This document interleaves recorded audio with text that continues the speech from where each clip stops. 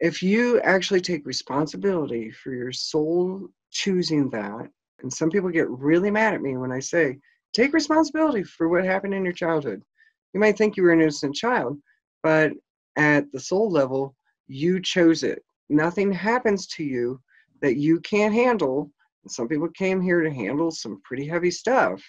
That means they're professionals at transmuting darkness. It means that they're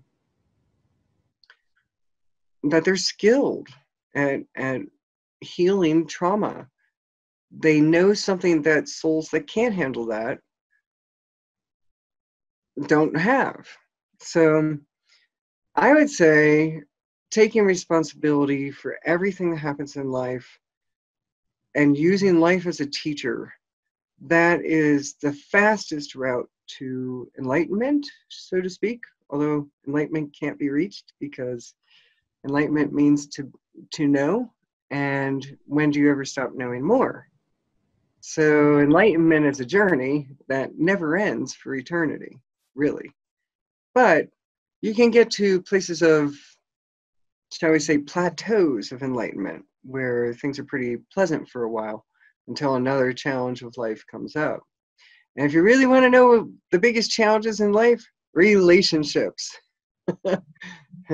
friendships, family, all of that is really your teaching. There's nothing that turns you into a 3-year-old faster than a relationship.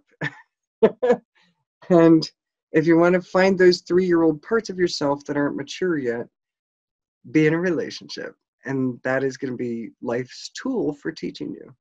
So. Yes, good point. Okay, well, I would love to now kind of pivot and go into, because we're talking about our galactic origins, I'd love to hear your concept on that. Do you have, I know you have relationship with your guides. Do you have a concept of yourself as a galactic being? Do you have a relationship to a certain planetary system? And just tell me some of your thoughts and views in that realm. Well, here's something some people are getting wrong.